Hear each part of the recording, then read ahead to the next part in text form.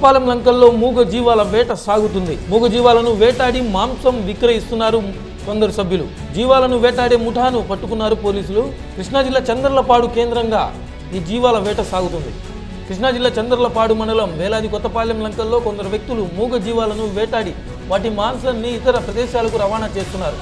పక్కా సమాచారంతో చంద్రలపాడు పోలీసులు దాడి చేశారు. పోలీసుల దాడిలో 5 వ్యక్తులు పోలీసులకు చిక్కారు. అడవి ఎద్దును వేటాడి మాంసం కత్తిరిస్తుండగా పోలీసులు ఆకస్మికంగా దాడి చేసి వాళ్ళను పట్టుకున్నారు. నందిగామ రూరల్ సిఐ నవీన్ నరసింహమూర్తి నేతృత్వంలో ఈ దాడులు కొనసాగాయి. మూగ జీవాలను చంపి వాటి మాంసాన్ని అమరావతి, తెలంగాణ, ఖమ్మం జిల్లా తదితర ప్రదేశాలకు రవాణా చేస్తున్నారని పోలీసులు తెలిపారు. కొత్తపాలెం లంకల్లో మూగ జీవాల వేట సాగుతుంది. మూగ జీవాలను వేటాడి మాంసం విక్రయిస్తున్నారు కొందరు సభ్యులు. జీవాలను వేటాడే ముఠాను పట్టుకున్నారు పోలీసులు. కృష్ణా జిల్లా చంద్రలపాడు కేంద్రంగా ఈ జీవాల వేట సాగుతుంది. కృష్ణా జిల్లా చంద్రలపాడు మండలం వేలాది కొత్తపాలెం లంకల్లో కొందరు వ్యక్తులు మూగ జీవాలను వేటాడి వాటి మాంసాన్ని ఇతర ప్రదేశాలకు రవాణా చేస్తున్నారు. పక్కా సమాచారంతో చంద్రలపాడు పోలీసులు దాడి చేశారు. పోలీసుల దాడిలో 5 వ్యక్తులు పోలీసులకు చిక్కారు. అడవి ఎద్దును వేటాడి మాంసం కత్తిరిస్తుండగా పోలీసులు ఆకస్మికంగా దాడి చేసి వాళ్ళను పట్టుకున్నారు. నందిగామ రూరల్ సిఐ నవీన్ నరసింహమూర్తి నేతృత్వంలో ఈ దాడులు కొనసాగాయి. మూగ జీవాలను చంపి వాటి మాంసాన్ని అమరావతి, తెలంగాణ, ఖమ్మం జిల్లా తదితర ప్రదేశాలకు రవాణా చేస్తున్నారని పోలీసులు తెలిపారు.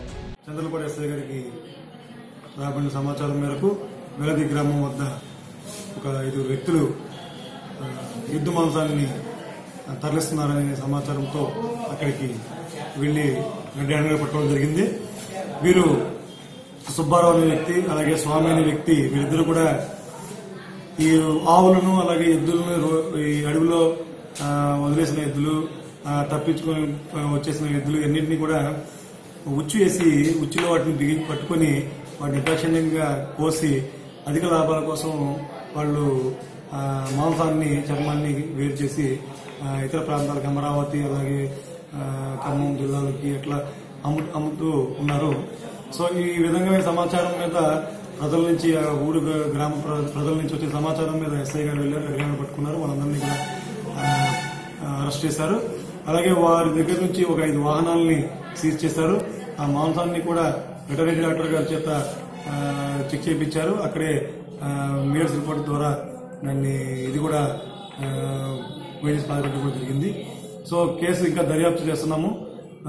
ముద్దాయిల్ని అరెస్ట్ చేసి రిమాండ్ పంపిస్తున్నాము.